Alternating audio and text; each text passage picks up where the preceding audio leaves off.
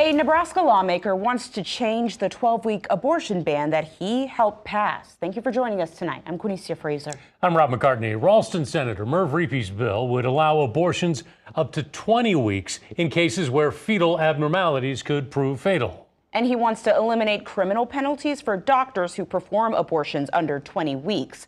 KETV Newswatch 7's Andrew Ozaki has the debate from Lincoln.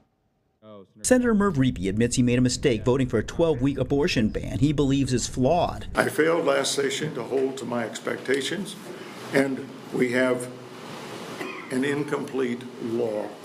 I feel compelled to right a wrong. He introduced LB 1109. It would allow pregnant mothers to receive an abortion if at least 2 doctors determine that the fetus will probably not survive inside the womb or after birth. The bill also removes felony criminal penalties for doctors that otherwise use accepted medical practices. Nebraska law already provides ample ways to prosecute an individual who violates this, and 20 weeks currently is the limit for most abortion exceptions. It drew emotional testimony from supporters. It's a healthcare option for those who want a child, but nature gave them the short end of the stick.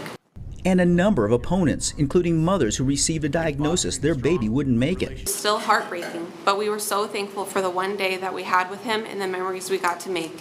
Other opponents say doctors can be wrong, and it's picking and choosing the worth of life. Just because somebody is proposed not to be able to survive outside of the womb for very long does not mean that we have the right to take that person's life. Several abortion rights organizations testified in the neutral position. They support a ballot initiative that will allow voters to make abortions legal up to the viability of a fetus. Nebraskans' access to abortion care shouldn't be up for debate each and every session.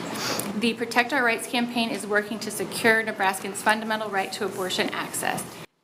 Andrew Ozaki, KETV, Newswatch 7.